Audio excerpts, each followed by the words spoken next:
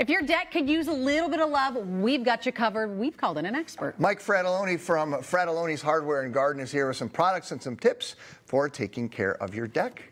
Mike, thanks for joining us. Good morning. Thanks for having me on. Yeah, good to see you again. Let's start with the fact that there are decks made with all kinds of different things now, right? Yeah. The world has changed. You got wood, you got composite, you get glass decks. Those are super cool. I don't know who would have that, but it would be cool. Not in Minnesota, but you could. That would be cool. But they all use the same stuff, kind of, to clean. Oh, they do? Yeah, okay. In a sense. Okay, so if you're going out to your deck right now, which I think many people are, you're looking at everything and it just has all the grime on it from winter, right? Sure. And all of the wind that came and the dust and the pollen.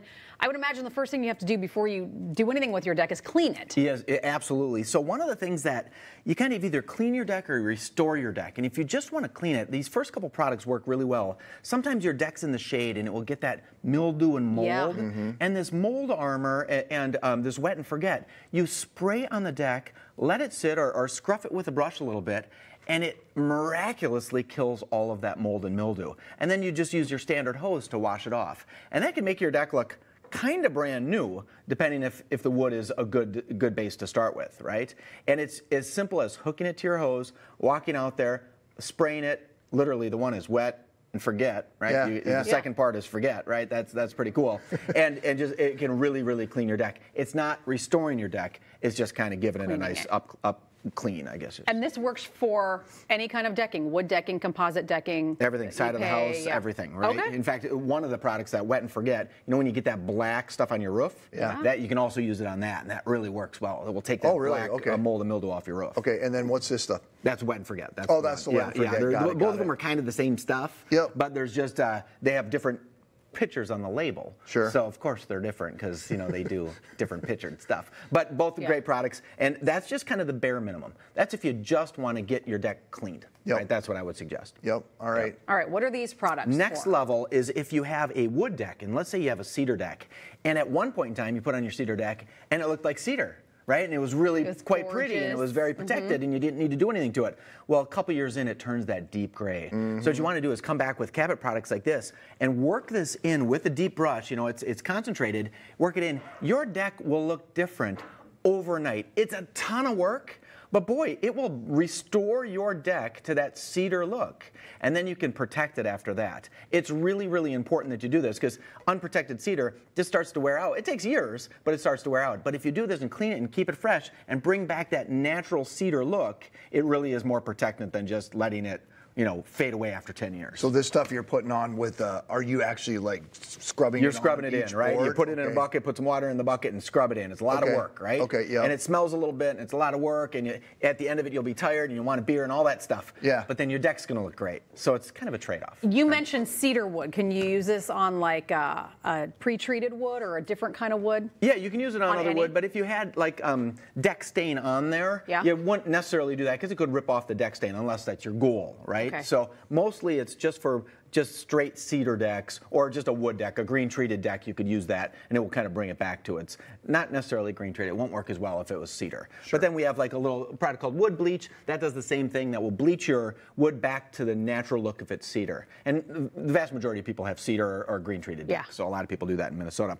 One thing that people make a huge mistake on is they get a power washer, right? Yeah. And I've seen people's decks where they went out and power washed their deck, works really well, but they use a gas powered power washer and you can see the lines in the deck. I mean, it can just ruin it. You've got to like sand those out of there. Yeah, there's nothing you can do, or just live with them, right? Or paint over them. What I always suggest, and I brought in a steel electric power washer. It still sprays with about 1800 psi. It's still very powerful, but if you look at this little tip, you may or not be able to see this.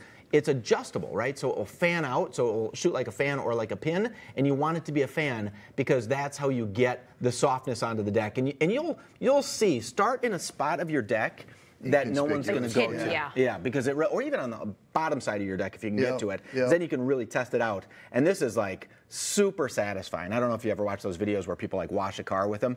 It feels super good. You're going to get wet, you're going to get dirty, but when you get done, it looks really well. Can you use this on composite decking? You absolutely can. That's a perfect thing for composite decking, right? Okay. Some of those, milk carton, the new milk carton decks, that's all plastic. You just put this on hard and you go after it. Yeah, you don't have to worry about it marring. Exactly. You would just go after it.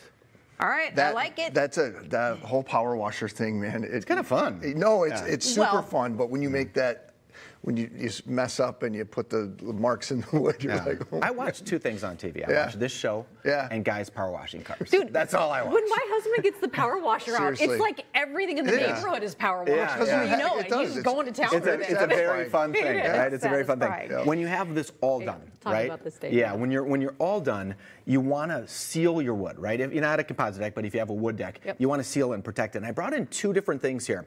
One is a solid tone deck stain and one is a semi-transparent. People make this mistake all the time. They put down and they paint their deck with a solid tone wood stain, which is a layer of paint on top of the deck. A semi-transparent works into the deck, right? So you can still see the grains of the wood. So what happens in Minnesota is we put down a solid tone deck stain and then snow lays on it for 6 months and then water and it starts to peel it up. So if you do that, and we sell a lot of solid tone deck stain, the reason why is they're painting it over other solid tone deck stain, right? So if you do a solid tone deck stain, some point in time you'll have to sand that all off or power wash it all off. But if you use a semi-transparent, you can put it on and then just every other year, just put on another coat right over it just to give it a boost and a freshen up. You don't have to ever worry about the peeling. And that's a big difference. So again, really pay attention to whether it says solid tone or semi-transparent on your deck stain. Because if one did want to take the stuff up off, if you put the solid on there, and you're sick of it, and you decide I'm done with this, then it's a whole big job of scraping, but it's possible to do. It right? is sanding, scraping, and then your sanding pad hits the screws that were holding your deck boards in, and they rip. I mean, you have to really do a lot of work. Right. It's worth it, right? It's worth it, but it's a job, right? If you have a big deck, it's a really big job. Or you clean it up and then put more solid tone deck stain right over it again. Stick with what's there. And do it what's there, and then 3 years from now, do it again and again and again. Mike, do all of these things kind of work the same if you have like cedar fencing? Absolutely. All of these products they work just the exact same. Yep. Almost everything we talked about would translate perfect to a cedar fence. Okay. Perfect. Wonderful. Good question. Wow. I'm full of them. Mike, thank you so much. Thanks for having me. Good to see you, Mike. Frattallone's Hardware and Garden Center has 22 locations across the state. We've posted a link to their website, minnesotalive.com.